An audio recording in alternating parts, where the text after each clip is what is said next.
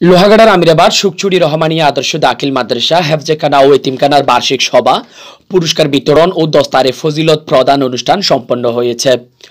13 March সকাল 8টায় মাদ্রাসা চত্বরে অনুষ্ঠানের কার্যক্রম শুরু হয়। মাওলানা মোহাম্মদ ইউসুফের সঞ্চালনায় মাদ্রাসা পরিচালনা পরিষদের সভাপতি ও দানবীর আলহাজ মাহফুজুল ইসলামের সভাপতিত্বে প্রধান অতিথি ছিলেন লোহাগাড়া উপজেলা পরিষদের চেয়ারম্যান জিয়াউল হক চৌধুরী বাবুল। অত্র মাদ্রাসা সুপার মাওলানা নাজির হোসেনের সার্বিক তত্ত্বাবধানে বিশেষ অতিথিদের মধ্যে মাওলানা সাইফুল ইসলাম, মুতাহের হোসেন মাস্টার, মোবারক আলী, আলহাজ আব্দুল মালেক সৌদা, গলাউজান শাহ রশিদিয়া ফাজিল ডিগ্রি মাদ্রাসার অধ্যক্ষ আবু নুমান, মাওলানা হাসান রফি, আমিরুল কবির, মিসবাউদ্দিন, সুনতি হাকিমিয়া কামিল মাদ্রাসা পরিচালনা পরিষদের সভাপতি ইসমাইল হোসেন মানিক, মোজাম্মেল হোসেন, সুকচুরি রহমানিয়া সরকারি প্রাথমিক বিদ্যালয় পরিচালনা কমিটির সভাপতি মোহাম্মদ সাইফুল ইসলাম, রকিবুল কবির, ইফতেখারুল ইসলাম, মুর্শেদুল আলম, আকবর হোসেন, হারুনুর রশিদ ও জিয়াবুল হক সহ মাদ্রাসার সকল শিক্ষক শিক্ষার্থীবৃন্দ, অভিভাবক সদস্য ও এলাকার গণ্যমান্য ব্যক্তিবর্গ উপস্থিত ছিলেন। অনুষ্ঠানে 4 জন কোরআনের ফাঁকিকে দস্তারে ফজিলত প্রদান করা হয়। বার্ষিক সভা ও পুরস্কার বিতরণ অনুষ্ঠান শেষে রহমানিয়া শিল্পী গোষ্ঠীর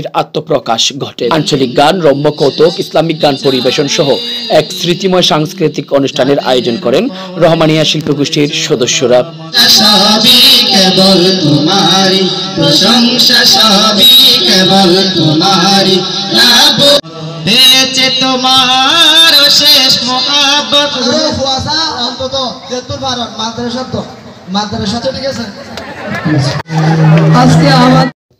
শিহাবুদ্দিন, চ্যানেল কর্ণফুলি, লোহাগাড়া।